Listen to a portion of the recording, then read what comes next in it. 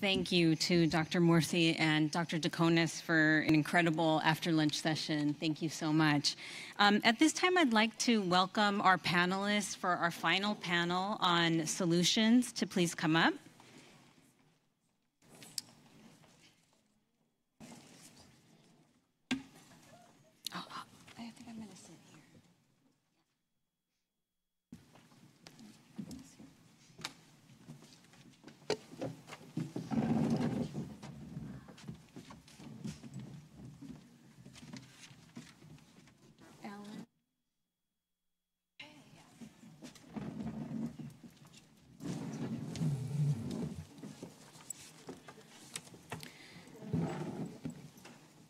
So I'm very pleased to welcome our distinguished panelists, and I will go ahead and start reading bios since we have heavy hitters up here, which I'm really pleased to be a part of this group and moderate this panel.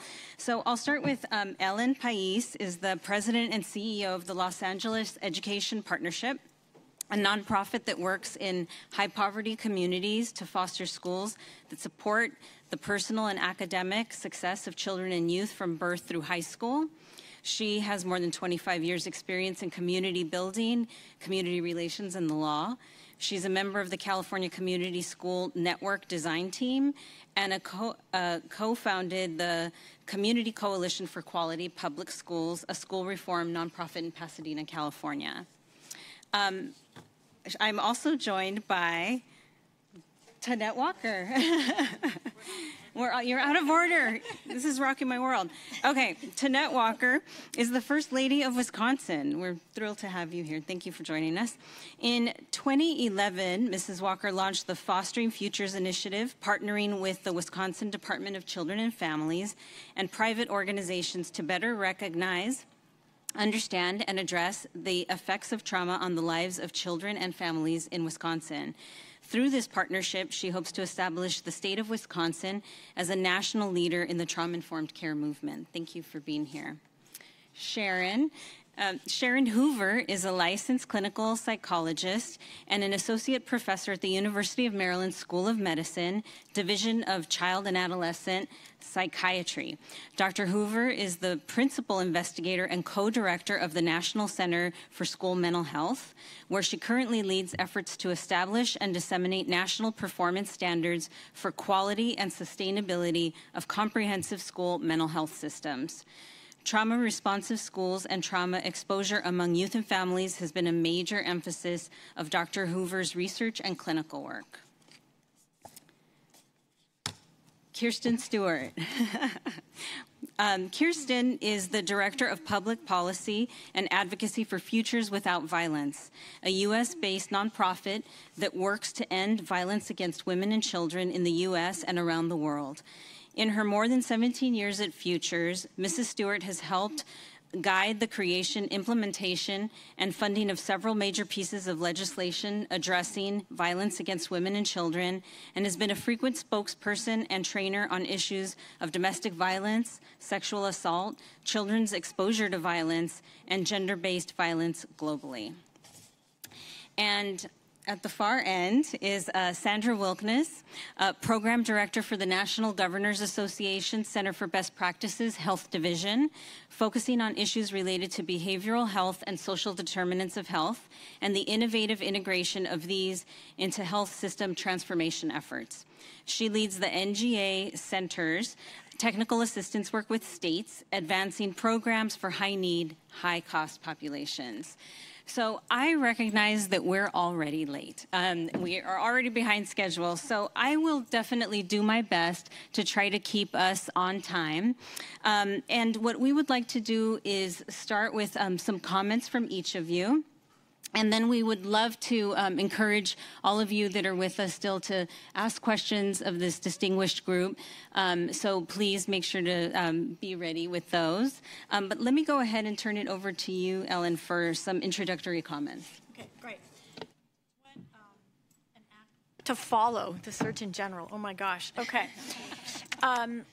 So at LAEP, We are an educational equity organization that partners with practitioners, parents, and community to try to level the playing field so that all children graduate from school ready for college, career, and life.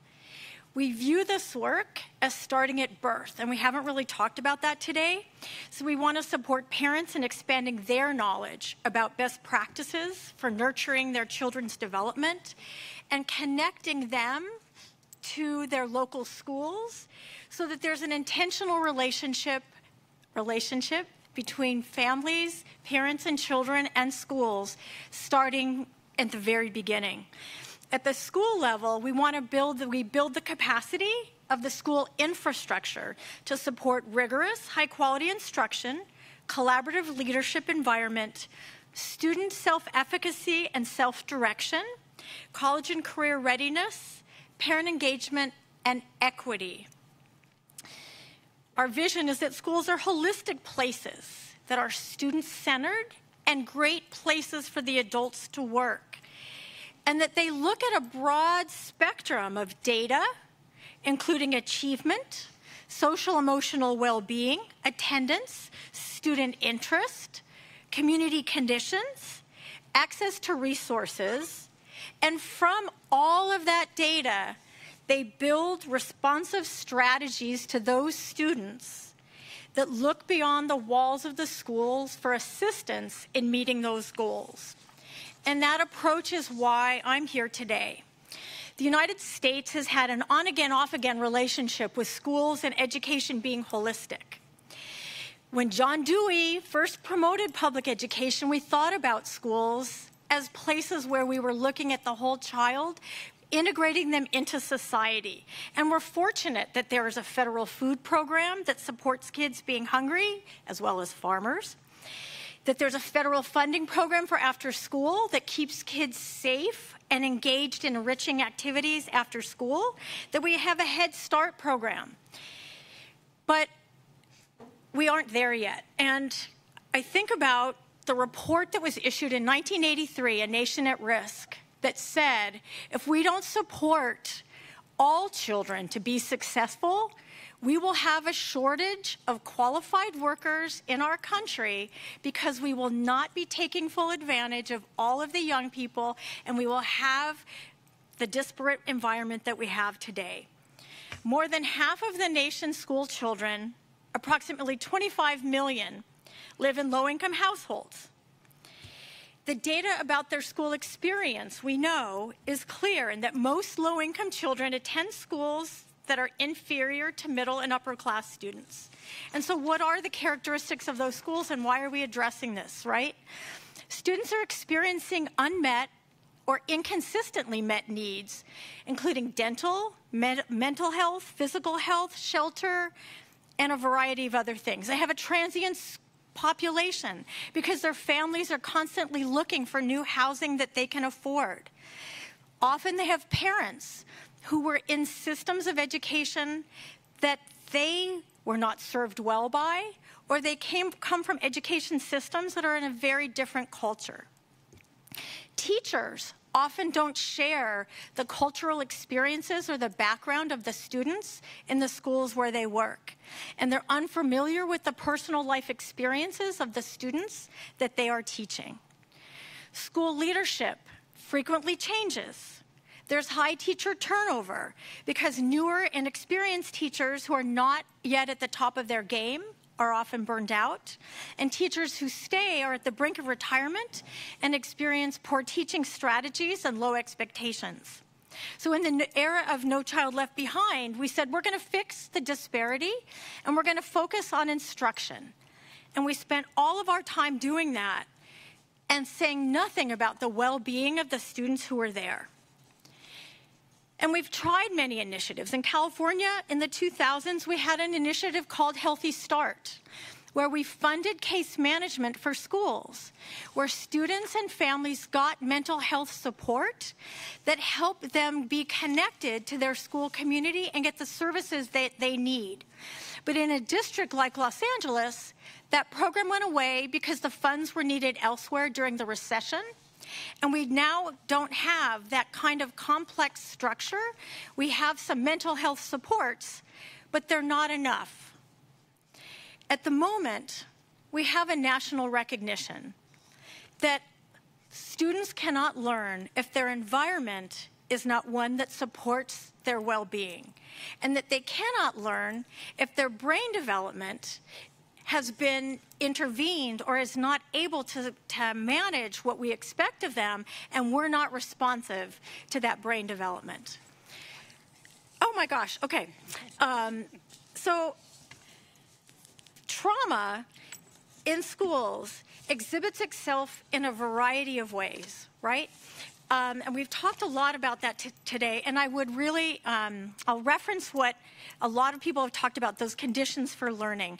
So we are engaged in an amazing project with Kaiser right now that focuses on the well-being of the adults and their ability to work together at the school site to change the school climate and to change the responsiveness of what's happening at the school. So we're focusing on really 3 things: increasing adults' knowledge, all adults, not just teachers, but everyone at the school site, about brain development and stress, changing their mindset about how they interact with the children that are at the school, and focusing time and attention on their own collaboration and well-being. This is important because schools really are places often of well-being and constant change. All right. Few more seconds? A few more seconds. Okay. So why is it important that we have an environment where we're building collaboratives of adults working together, building their knowledge, and coaching their success? Because people invest in what they create. And when we impose on schools to implement a strategy that they don't understand and they're not invested in, and we don't coach their support to success, those strategies are not implemented well, and they go away. We also need to focus on the coherence that we were talking about earlier, that align the resources and strategies at the school site, and that is in part what the RISE project is doing. Great, thank you. Okay, let me turn it over to Mrs. Walker. Thank you. Thank you. Thank you. So I'm going to be very brief. I will, nope. Oh. I'm just like, I want to hear from everyone else. So I'm going to start out by just say that most of you are probably wondering what I'm doing up here, right? And how I became really passionate about trauma-informed care. And that came to me with a dear friend, and she brought the ACE study to me, and I had what I called my ACE awakening. And from there, we started an organization in Wisconsin in 2011 called Fostering Futures. And really, basically what that is we will talk to anybody and everyone that will listen to us, everyone from the bus driver to the superintendent of schools to the governor to the lawmakers, whoever will listen to us about how important trauma-informed care is. And with that, I mean, I can go on and tell you about all the wonderful things that are happening in Wisconsin. 50% of the work that we do is county and state government. So it's exciting work, it's trying work, it's trying to build awareness in a much needed area with government that needs to know about ACEs and trauma-informed care. With that, I'm going to turn it over. I can go on and give you many, many examples of what we're doing in Wisconsin. If you're interested, you can just grab me at the end of the day. Thank you. Well, and hopefully we'll have time to talk about some of those, because I can attest to the great things that are happening in Wisconsin. As the National Center for School Mental Health, I have to say we often refer to the efforts in Wisconsin. They have a phenomenal blueprint on comprehensive school mental health and multi-tiered systems of support. So I would grab Mrs. Walker if you have a chance before she departs for the day, because they really are doing some phenomenal things. So we were put on the panel of solutions, which is always a little bit intimidating given the breadth of the issues that have been talked about today, and I've been incredibly inspired. I had a couple of quick points that I want to make, and the lens through which I see this work, as was mentioned in the introduction, is first from the National Center for School Mental Health. Our center has been around since 1995, and we are funded out of HHS, actually, specifically out of the Health Resources and Services Administration, the Maternal Child Health Bureau. And our mission is to strengthen policies and programs to support student mental health across the country. So we work directly with a lot of schools and districts and states to really advance their school mental health efforts. And the other lens through which I see some of the work that we're talking about today is through the partnership that we've had with Kaiser. I've been privileged to serve as a lead member of the evaluation team on the RISE work that they've been doing. And so together, collectively, we really have been kind of working to both conceptualize what do trauma-informed schools look like, and then how do we measure the successes. And so what Dr. Murthy spoke to earlier about the idea that we need to be very clear about what our target outcomes are and how we measure those really resonated for me in terms of the work that we're talking about specifically today, because in many respects, I think we're still in our infancy with respect to doing a good job of measuring the success of trauma-informed schools. I think Dr. Dorado's work has been an exemplar in that area, and so I was pleased to see her speaking this morning and to hear about some of those outcomes, but I would argue that we still have a long way to go in terms of understanding what does it mean to be trauma-informed and what do those outcomes look like. So as far as solutions, I know there are many. The couple that came to mind for me, one was really just related to workforce again, in terms of the idea that we need to better our workforce and not just through one-time trainings. There's a lot of very well-intended schools and districts across the country who are trying to check the trauma-informed schools box by doing trainings of their staff, both their school-employed staff as well as community staff that come in to support mental health. And again, the intentions are good, but we see a lot of poor investment in that area. And I would argue that we really do need to be attending more to coaching, implementation support.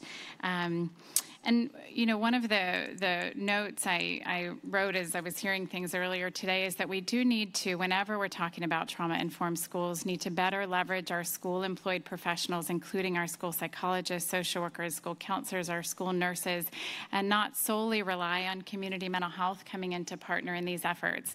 I would argue that there needs to be a strong school-community partnership to really establish comprehensive school mental health, but we do need to be working in direct partnership at a national level with our organizations like the National Association of School Psychologists, School Social Workers of America, American School Counseling Association, National Association of School Nurses.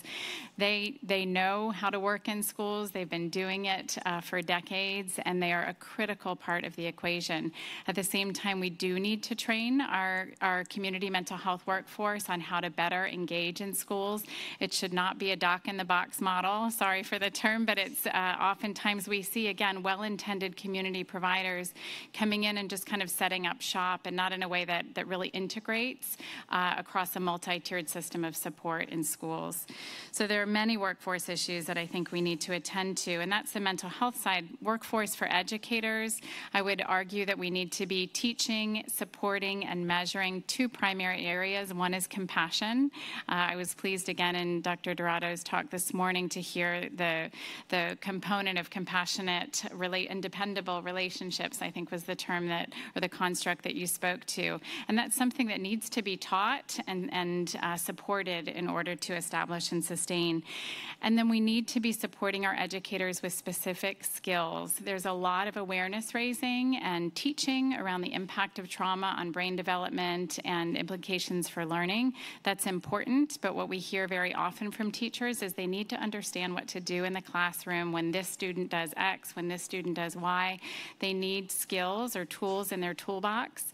We've also had the privilege of helping to evaluate a more recently developed initiative, Rise Up, where Kaiser has been partnering with schools to actually help teachers with some of those skills, to have them modeled for them and engage in the practice of that work. So that's been exciting for us to witness.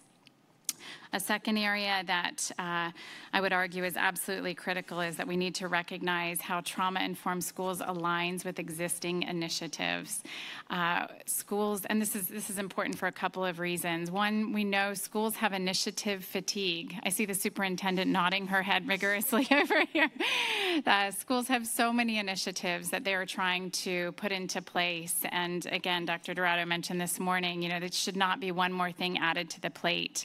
I heard the term strategic abandonment several years ago in terms of how we need to be approaching initiatives in schools. Before we add one more thing, we need to be looking at what works and strategically abandon the things that don't work.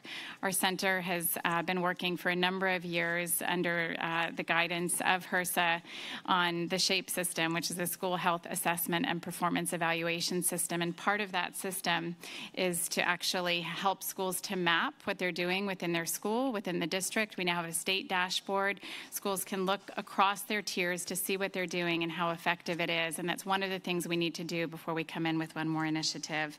And then third, and I alluded to this earlier, I think we need to support schools in their school community partnerships. We need to help schools become better consumers of community partners as they come in to do trauma-informed work, mental health work, et cetera. And that can be done with helping schools establish better designed MOUs to partner with their community partners that really lay out the specifics of what schools, or what community providers rather, are expected to do when they come into schools. So not just having them come in and kind of do a mysterious mental health work, but really align with the initiatives that are taking place in schools. I was appreciative of the multi-tiered model where we looked at how does trauma-informed schools layer upon efforts like restorative practice, trauma, PBIS, et cetera. So I'll stop there and hope we have time for discussion.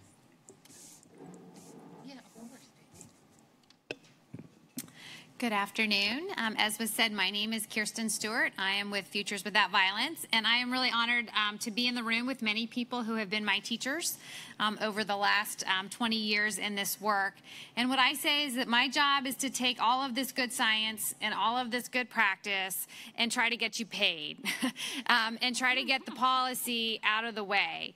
And what I always like to do is preface these policy solutions conversations with a reminder to all that policy is a blunt instrument.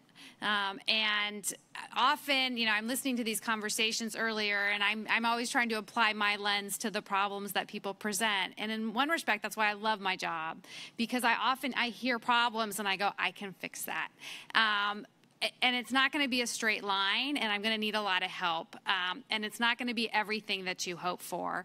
But I do want to identify some of the policy levers that are out there to help do this work. And just so you know, Futures Without Violence, we're based in San Francisco. Our job is to end violence in our homes, in our communities. We actually changed our name to Futures Without Violence a few years back in recognition that that's really what our mission was. And that we want to identify where there's violence and trauma and ideally prevent it in the first place. And where it does exist, it doesn't exist by itself. We need to be talking and supporting kids and their families and their communities, and that's the only way we're going to get it done. So with that, let me launch into a few what I hope will be useful tools. And again, I'm happy to direct you to websites or answer questions. So consider this kind of your policy tasting menu. So first off, there is language in one of the appropriations bills right now for fiscal year 19 that does exactly what we've talked about, which is requires the Surgeon General to issue a report in the next 180 days on the link between adverse childhood experiences and long-term health and behavioral health outcomes, including early initiation of alcohol and tobacco use, substance misuse, teen pregnancy, violence, and increased risk of suicide. And with this report, it will be a nation's calling card and a report card, in essence, that says this is a problem, these are the links, and it's going to identify policy and funding solutions.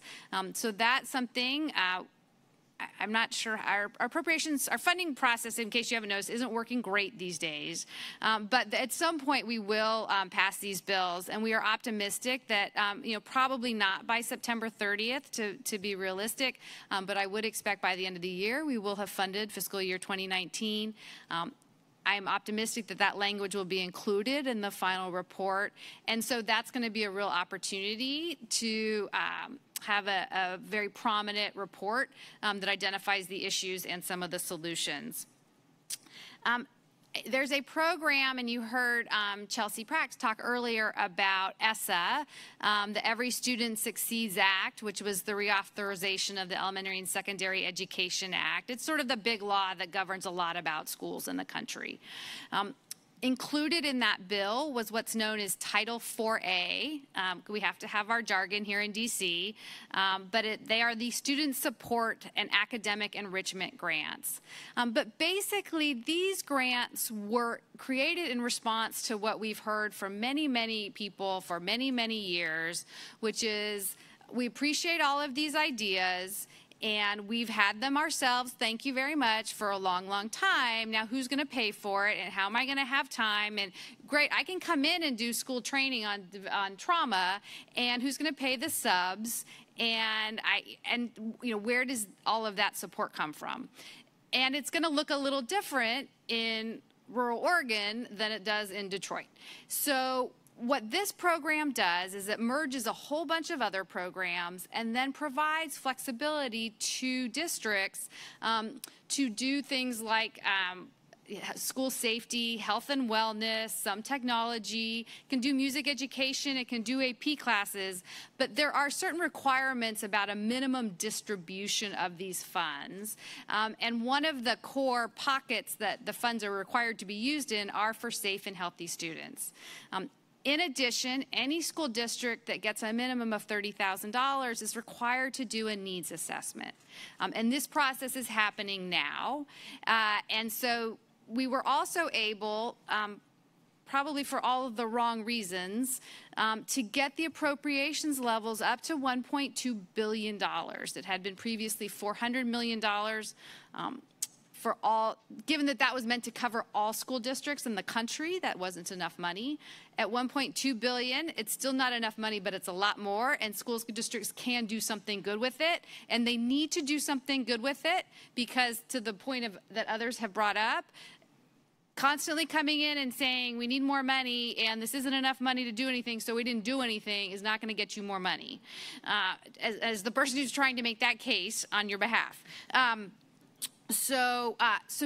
And there's some great work being done, right? So the plea for those of you who are already implementing some of this is please document what you're doing with the funds. Please document successful outcomes ideally associated with these funding. You know, can you bring hearts into your school with this fund? Yes, you can. And let's document for us and for your policymakers how this was helpful. Because the thing I will say, and having worked on the Hill for many years, is many of us don't always agree with every policymaker, but they are here because they want to do the right thing for you and your communities. That's why they run for office. And you need to hold them accountable when they don't do that, right? So, but there needs to be, it's a two-way conversation. So it's really important that we communicate back to policymakers what the things they fight for us accomplish. I also still want to say two other things. There's also a big, big change happening in child welfare funding in the country. And I know some of us don't necessarily all deal with child protective services, but when we talk about children who are experiencing abuse and neglect and maltreatment, they often are, the kids who experience the most severe outcomes often come into contact with the child protective system. And ideally, in my perspective, our child protective system could be doing more than waiting for kids to be really badly hurt before we do some things to help them and their parents. So to that end, what's called the Family First Act was passed.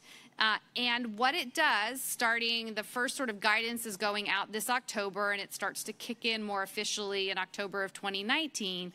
But it takes a large percentage of child welfare money that right now, the vast majority of which goes to pay for foster care placements, and says we can use that money to do prevention services that support parents. So if there is a child who is at risk of entering foster care, and almost any child involved in the child welfare system is, then you can draw down money, and it's not a capped amount, right? These are entitlement programs. You can draw down money to do prevention services. There are limits on it, but the bottom line is this big this $0.8 billion pot of money is now open to do mental health services, substance abuse treatment, intensive in-home family services for some of our most vulnerable families.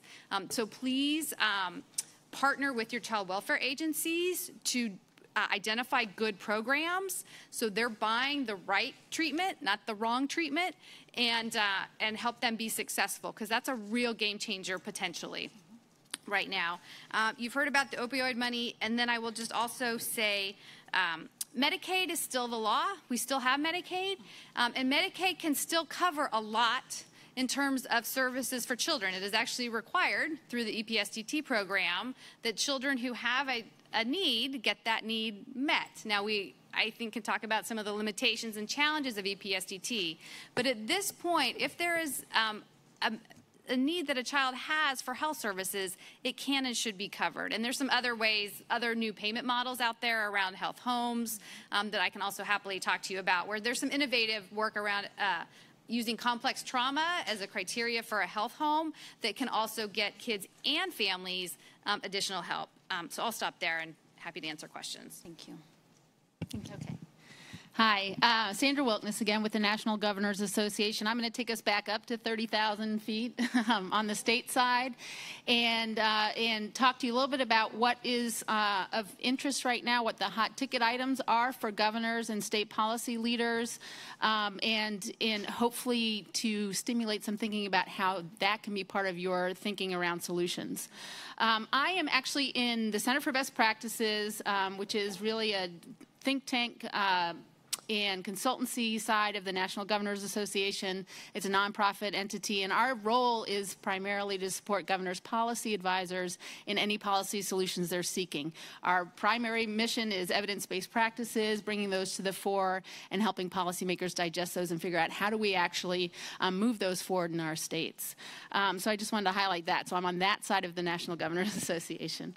I just want to talk about a few initiatives that are really on the forefront right now, both through the Center for Best Practices and also the other side of NGA, which serves governors and serves in a lobbying role, and also to organize governors around best practices and innovations that I think will be of interest to you. So the first thing I have to note, and Ms. Walker was very modest about her about her influence in this system, is we can talk a lot about Wisconsin, but one thing that also happened recently at the governor's winter meeting, which is always hosted here in Washington, D.C., and is extremely well attended, so that governors can exchange ideas and also speak with the administration and go to the White House. There was a spouses, I think we can call it a summit. Is that fair to say, Ms. Walker? That was, I think, pioneered and led primarily by Ms. Walker and a couple of other spouses who are very engaged in this space, and was extremely well attended. I want to say 16 or 18 first spouses have walked out of that meeting with ideas around initiatives they want to pursue. So that is one effort that's going on that I think is a real great opportunity on the state level for folks to engage in and support those efforts.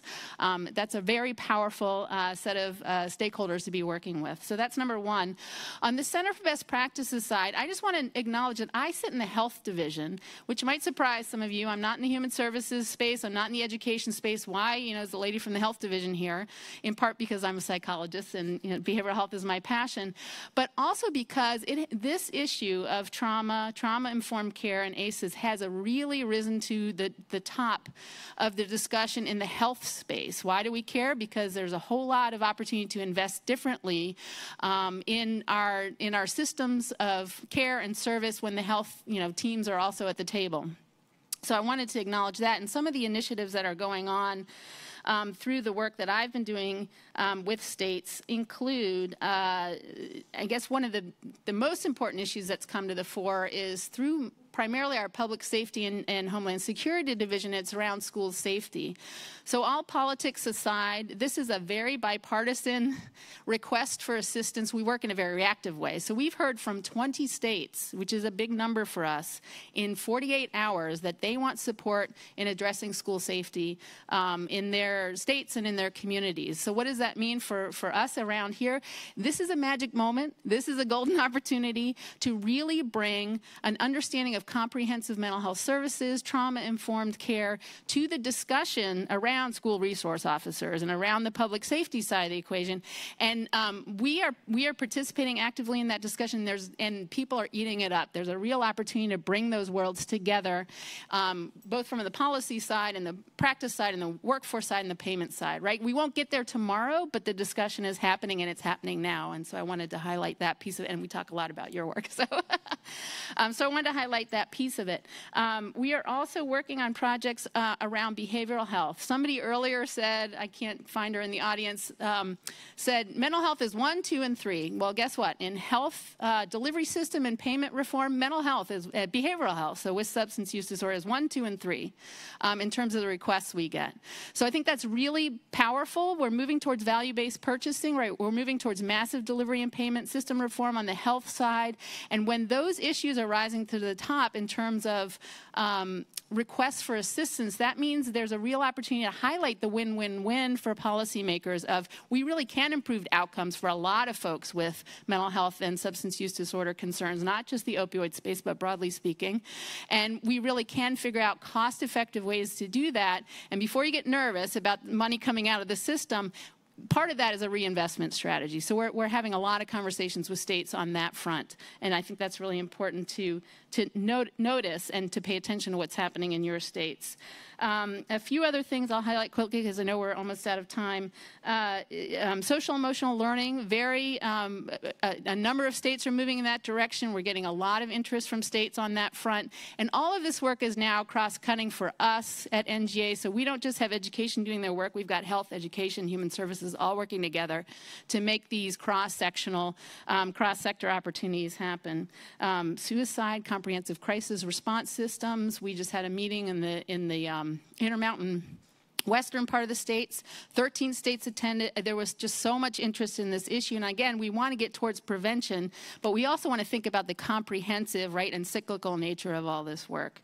And then finally, I wanted to highlight two things. So again, Ms. Walker, I know that you said that you're moving towards a 3-branch institute kind of approach to addressing ACEs, and that's something that came out of a project by NGA, which I actually didn't lead, but Tennessee is another one of those states, and 3-branch means 3 branches of government. So Governor Haslam brought together the legislative branch and also the judiciary branch to come up with a comprehensive state strategy around, it was around juvenile justice primarily, but the focus has been on ACEs, and they've done a lot. I just want to say 2 things about it. I can tell you more.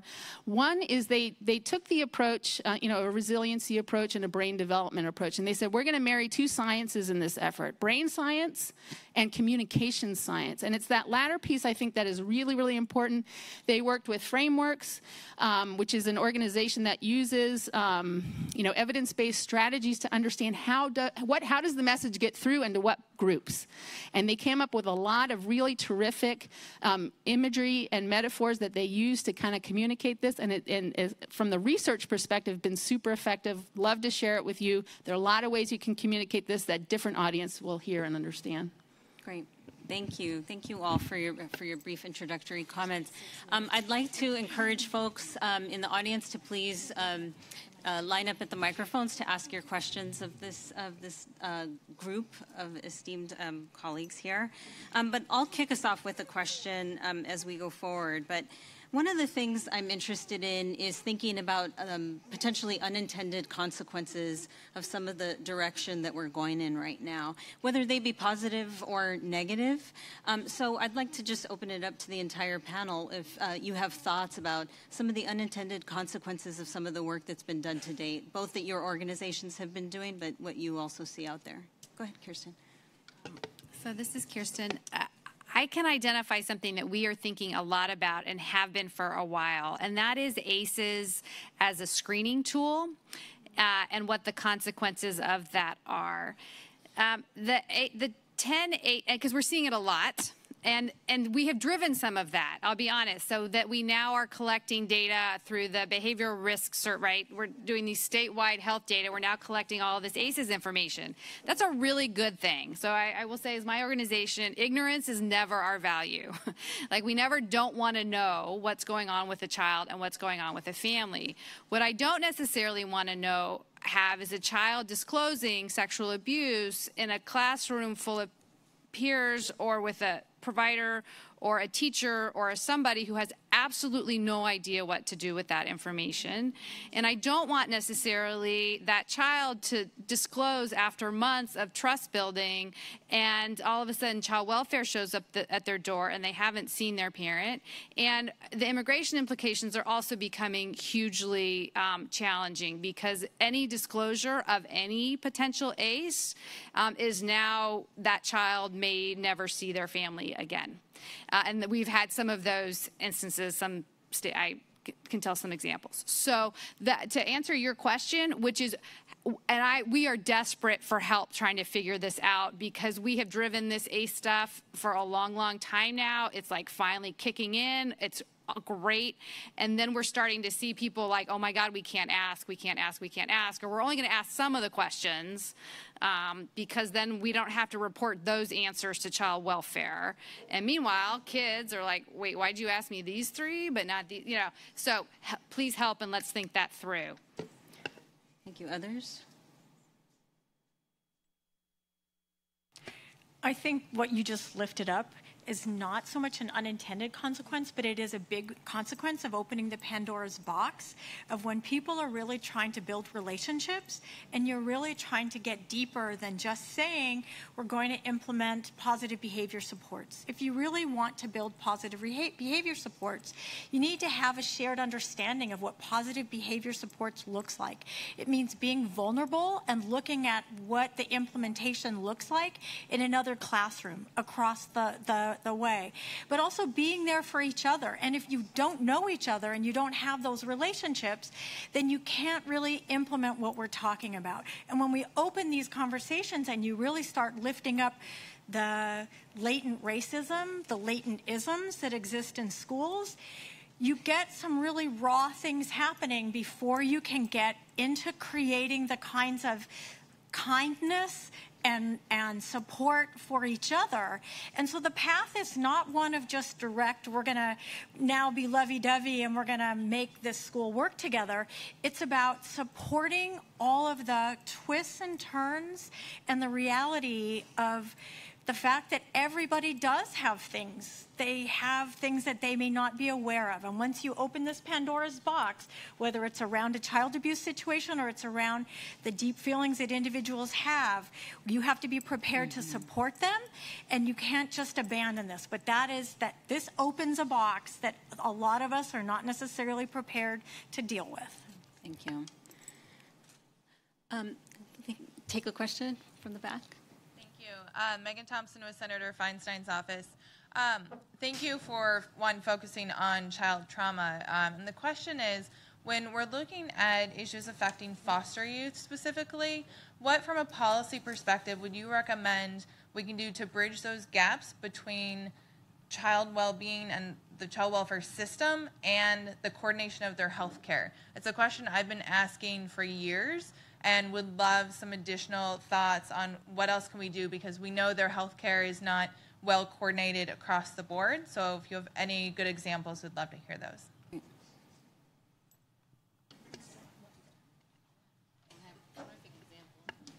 We're just debating over here who should start.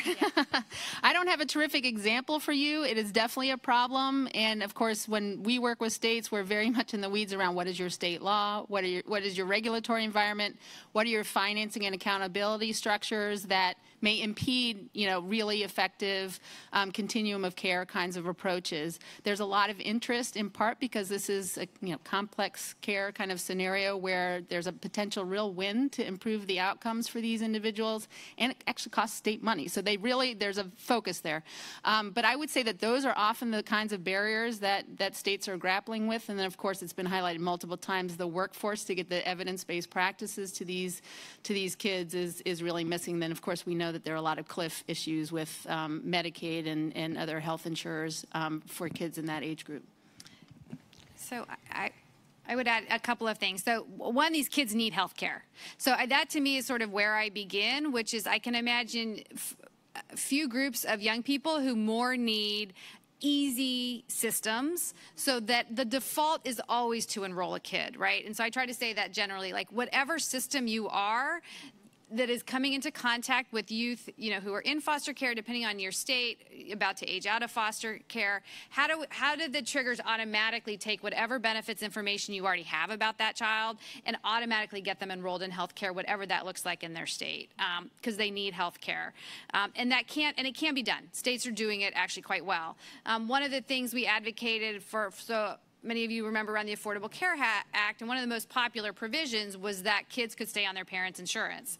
Well, right, foster kids, they can't stay on their parents' insurance. That's the whole nature of why they're part of being a foster child, right? So that kids in foster care immediately have health insurance till they're 26, right? So those are some of the kinds of fixes that we can make. Also, youth coming out of the juvenile justice system. Unfortunately, there's a lot of crossover between our foster youth and our juvenile justice population. And so again, that there's automatic enrollment the second a youth comes out of JJ. So there's not, because they're often, in some situations, they're getting frankly, some good treatment. And for some youth, the first time they're getting any sort of mental or behavioral health treatment is in the juvenile justice system. They get out, and then there's these gaps, and that often is a problem. So those are a couple of things, but I'm happy to discuss more. Hi there, Nathaniel Counts with Mental Health America.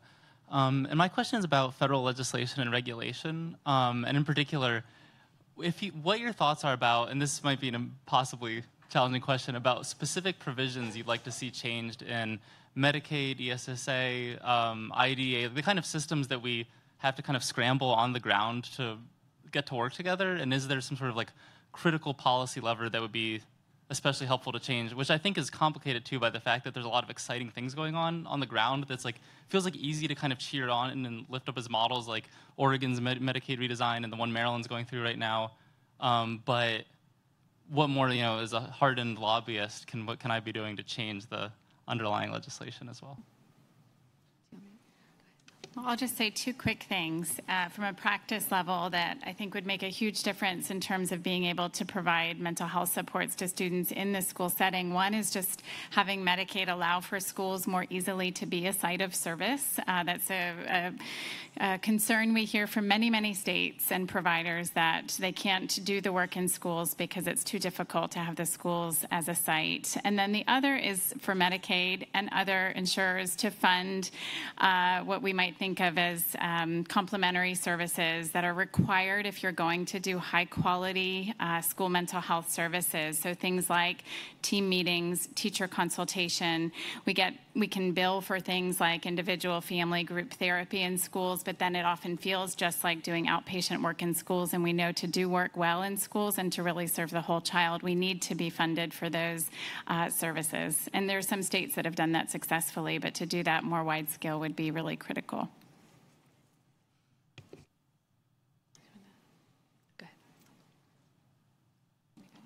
So one of the things that schools really struggle with in terms of having students participate in these programs is having the capacity to support the contact with the families to make sure that students actually get the services. So an increase in the network of individuals who can make the phone calls, who can make the appointments, who can do the follow-up with the families. The service providers may be there, but the schools aren't structured to be able to make sure that the connections actually happen. Hello again, Tina Dev with the Maryland State Education Association. So some folks might know that the Washington Post did an article on July 6th about school trauma, which was wonderful. We were glad to see that they covered it.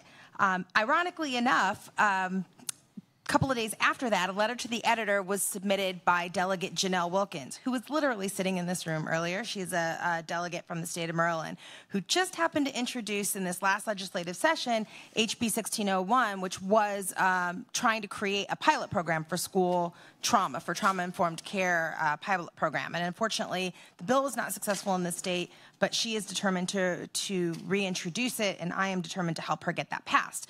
So this question is specifically for Dr. Hoover. How can I rope you into that process? In large part because one of the things that we were flummoxed by, and again, this is a legislator who 4 months out of the year is working as a legislator, and the other months out of the year is working as a grassroots organizer with communities that are, sort of struggling, under-resourced, et cetera, and working with an educator who could explain together what this looks like and trying to help lawmakers get it. They didn't get it. It was a big, well, that should already be happening. Why isn't it? It's a big, it's a big duh.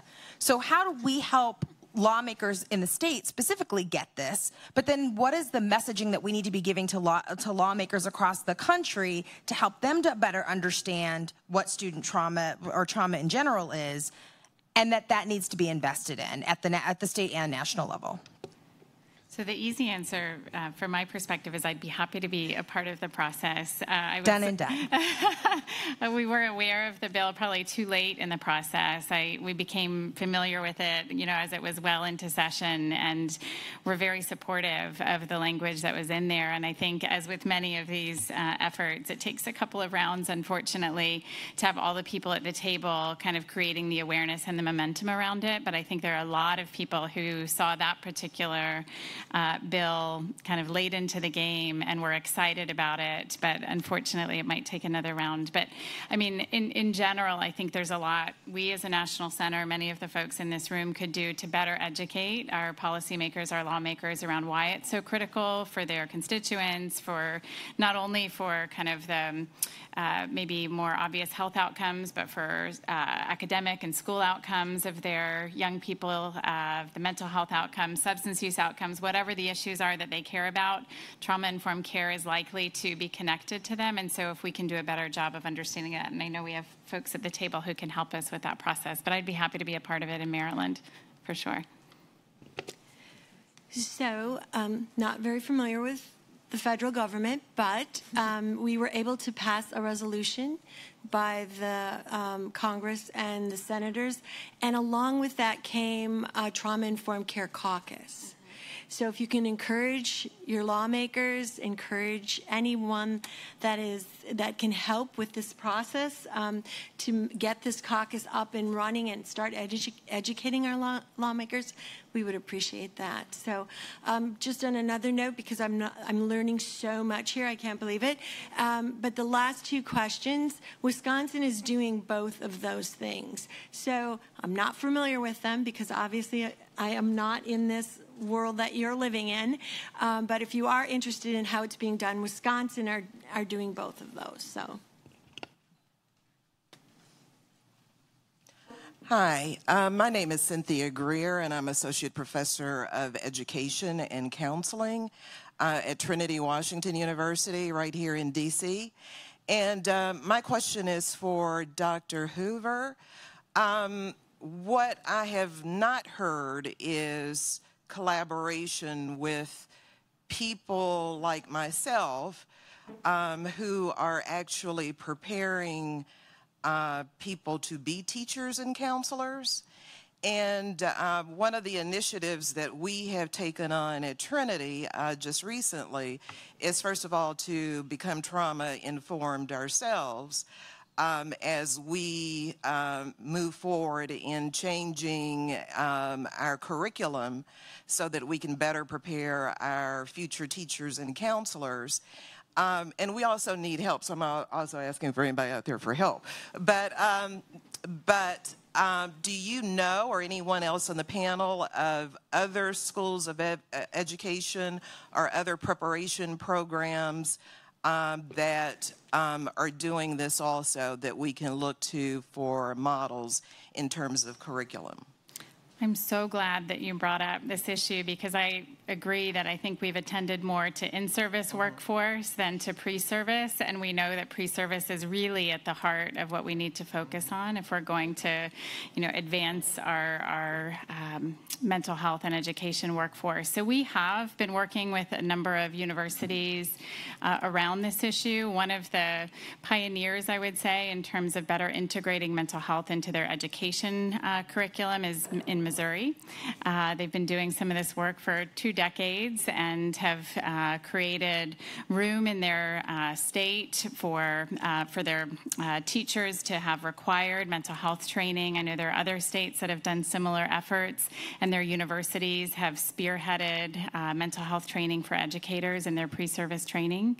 So I'd be very happy to talk with you more about how we can do a better job of this. I don't know if Wisconsin is doing anything or if there's anything you want to speak to as far as teacher education around mental health, not to put you on the spot.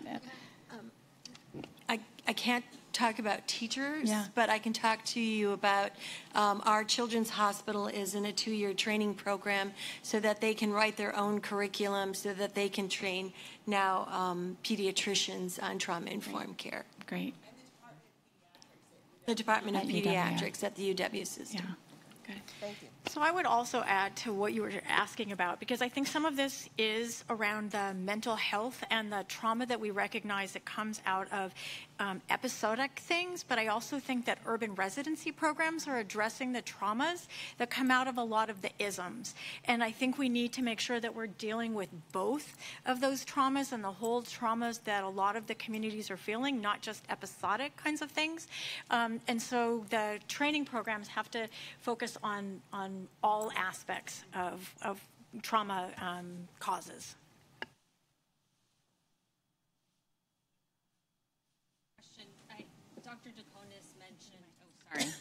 Dr. Deconis mentioned sort of what we could do when we leave here today versus what we might do, down the line.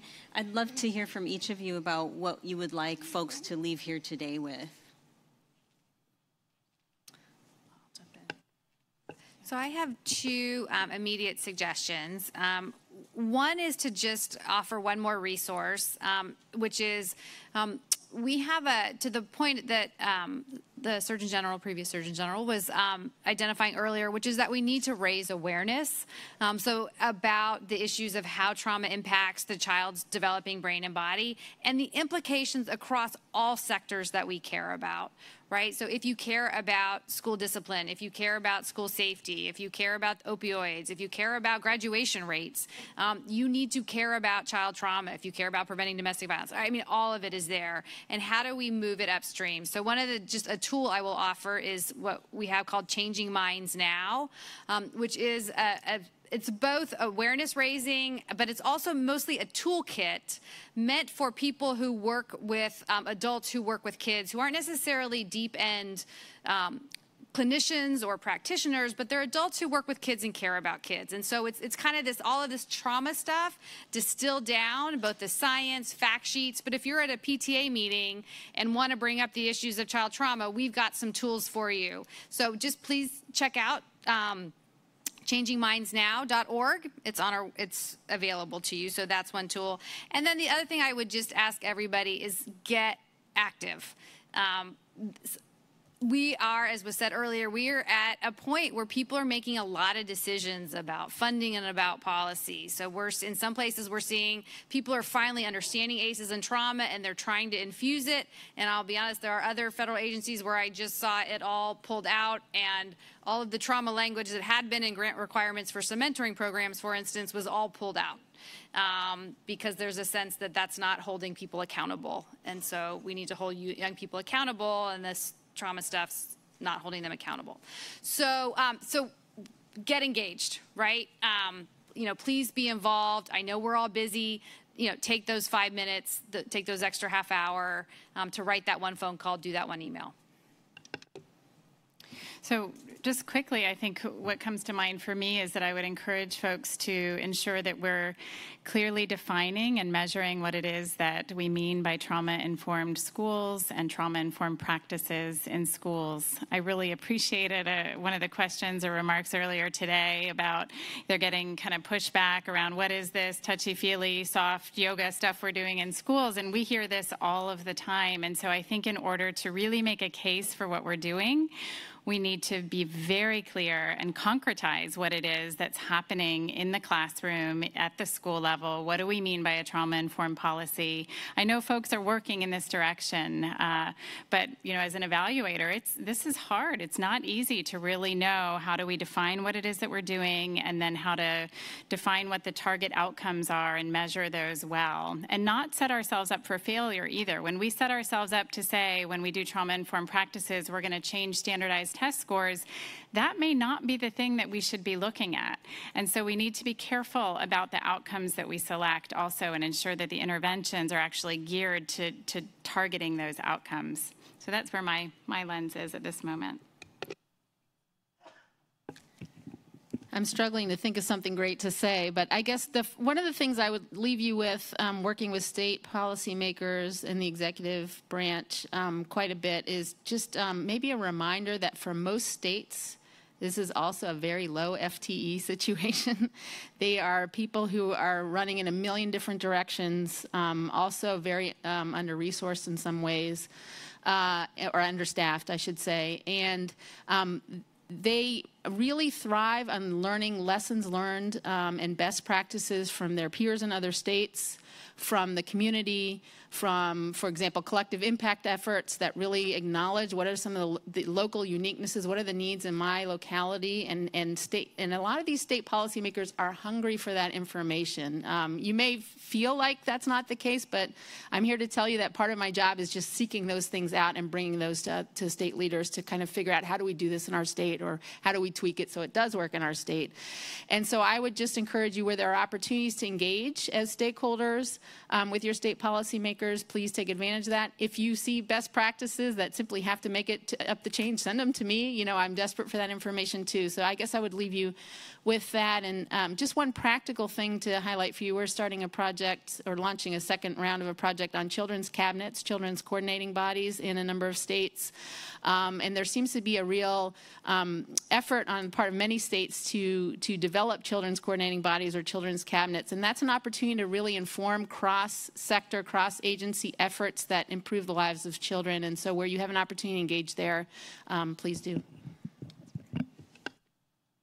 So we have a children's cabinet in Wisconsin. It came out of Fostering Futures. Fostering Futures has a 2-year program that you can go into, and it's about shifting your perspective on how you do business within your organization.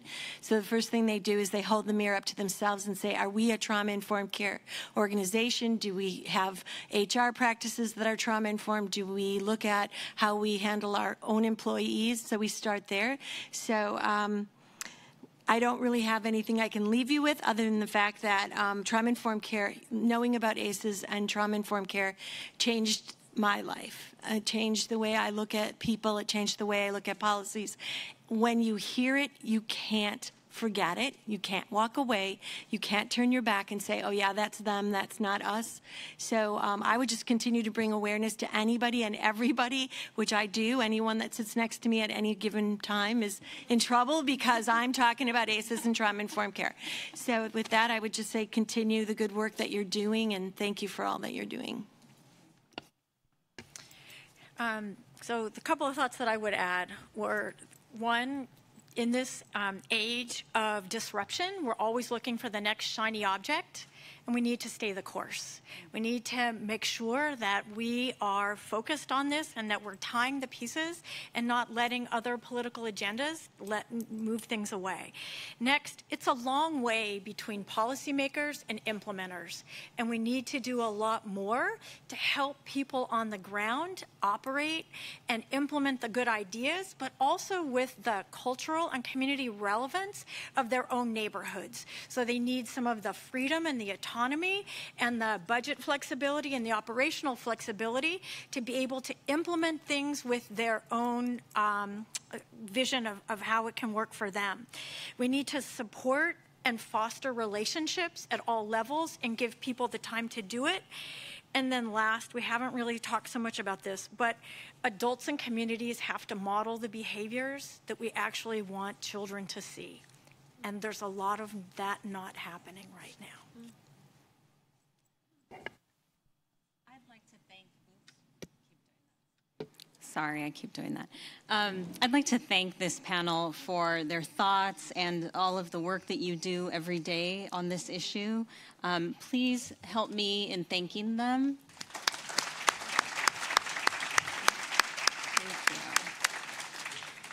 So at this time, we're going to transition. I'm going to ask Dawn and Tony to come back on stage. And